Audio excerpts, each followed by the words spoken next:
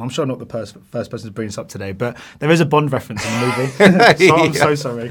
But not at all. When the reference, because I thought to myself, if I interview Henry, I want to go and try and get a Bond question in. And then I saw the reference in the film and thought, now I'm allowed to get a question. Yeah, exactly. But I mean, it's open season now. I have read, your name has been linked to the post. I'm just wondering if it is something you'd be interested in. Yeah. I would be stupid not to say that I was interested. And I've been saying the same thing. It's like, it literally is one of the greatest characters ever written and created and played out by so many talented superstars. I'm super excited about Daniel Craig's last outing with Cary Fukunaga and Phoebe writing it, of course.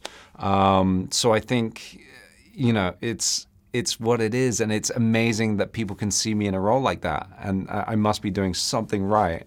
But who knows what happens? I'm just excited that hopefully we do get to continue James Bond, or maybe not James Bond, but 007 as a character. Yeah. Well, you do look good in a tuxedo. I think it just, to be honest with you, that's the first and hardest part, isn't it? Thank you so much. Thanks so much. Cheers. Take care. Thank you. Ladies and gentlemen, you're watching Hey You Guys. Hey You Guys, huh? Hey You Guys. Is that from the Goonies? It is indeed, yes. Nice. Hey